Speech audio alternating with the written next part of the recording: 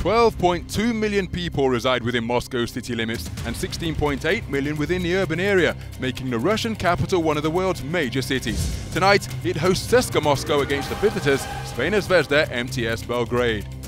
In round 15, the teams took to the court in Belgrade with contrasting fortunes to close out the calendar year.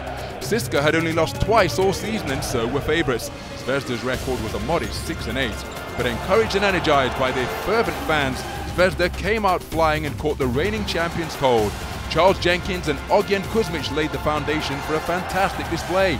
Kuzmic finished with a double-double of 16 points and 10 rebounds, while Jenkins posted 11 points and a club record 6 steals.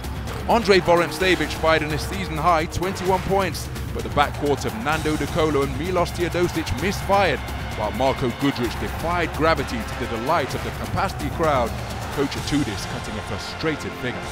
But now CSKA have home court advantage and the reigning champions will be eager to exact revenge. For Zvezda, that win over CSKA was part of a 7-game win streak, which only ended in the last round after a loss to FS on their home court. The season's record for Zvezda reached 12 wins against 9 defeats, while for CSKA Moscow, after one loss in their first 13 games, they've lost 5 of their last 8. Both teams are keen to get back in the winning habit at Megasport Arena as the stuttering champion CSKA Moscow face CSKA Zvezda mts Belgrade for round 22 of the Turkish Airlines Euroleague.